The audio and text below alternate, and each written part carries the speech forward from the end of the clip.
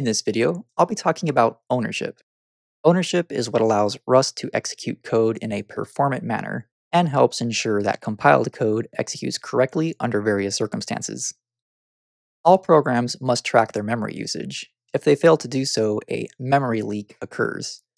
A memory leak is when a program fails to track which memory is being used, and so then it has to reserve new pieces of memory.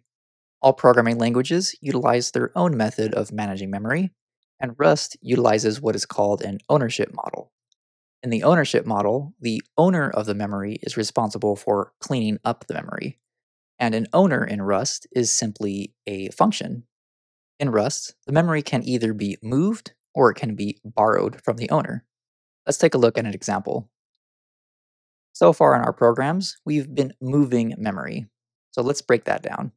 In this program, we have a light enumeration with two variants. We have a function that displays the light. It simply matches, and depending on what kind of light it is, it displays an appropriate message. In our main function, we create a dull light, assign it to the dull variable, and then display the light 2 times. There is a problem with this program, however, and that is since we're calling display light twice, the program will not compile. Even though everything looks fine, there is an error. The error is due to the ownership model. When we create this new light and assign it to the dull variable, it is owned by the main function. So anything between these curly braces is owned by the main function. When we call display light with our dull light, this dull light is being moved into a new function. So this dull light here will get moved to display light and be placed up here into the display light function. Now that the data has been moved into the display light function, it is now owned by this function. And any function that owns data is required to delete the data once the function completes. This means that the light, which has been moved from main over into display light, will get deleted once the display light function finishes. So the function will take the light, match on it, and print out an appropriate message, dull in this case, and then once this match block completes, we'll reach the end of the function, in which case this light will be deleted. Once the light is deleted, it's no longer available for use again in the same function call. So everything works fine on the first function call. This light gets moved into the function.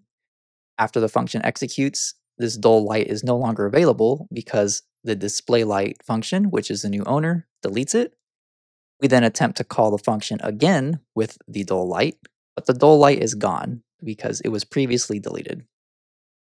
The compiler will tell us about this error, and it will also explain that our dull light was moved into this function, and we're not able to use it again in the same function call because it's already been deleted. The key thing to remember is wherever you create a variable, that becomes the initial owner. So this dull variable is owned by the main function, and once you call another function with that data, the owner then is changed to that function. So we change the owner from the main function to the display light function on this first function call.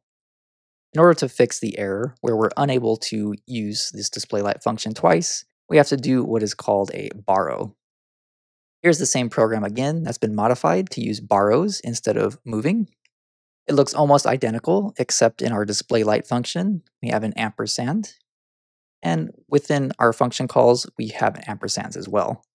The ampersand symbol in Rust indicates that we are borrowing data. This is also referred to as a reference. So we're referencing data or we're borrowing data. So what happens now is we create our dull variable, just as we did, and the main function will immediately become the owner, so it's allowed to delete it. We call the display light function, and we let the function borrow the dull light. So this dull light will go up here just as before, and we see that it's borrowing the light. The owner is still the main function. The display light function will match. It will print out dull since it's a dull light, and then we will return from the function back to the main function. Since the display light function is borrowing this light, it's not allowed to delete it since it is not the owner. The main function is still the owner. So once control goes back to the main function, we can call display light a second time with the dull light because the dull light still exists. It's still here because the owner has not deleted it yet, because we have not reached the end of the function yet. So display light will be called twice, it will print out dull 2 times, and then our program will properly compile and run. Remember with ownership that when you create a variable within a function, that function will own it.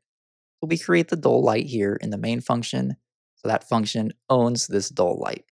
When we use the ampersand symbol, as we see here in the function call and the function signature, that means that this function here, display light, will borrow the data. And if it's borrowed, it's not allowed to delete it, as only the owner is allowed to delete the data.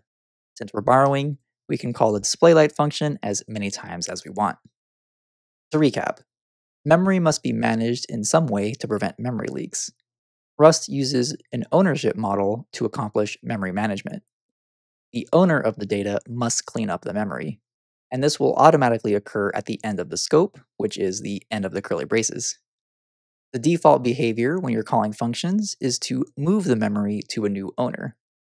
And if you just want to borrow data, you'll use an ampersand symbol to allow code to borrow memory, specifically to allow functions to borrow memory.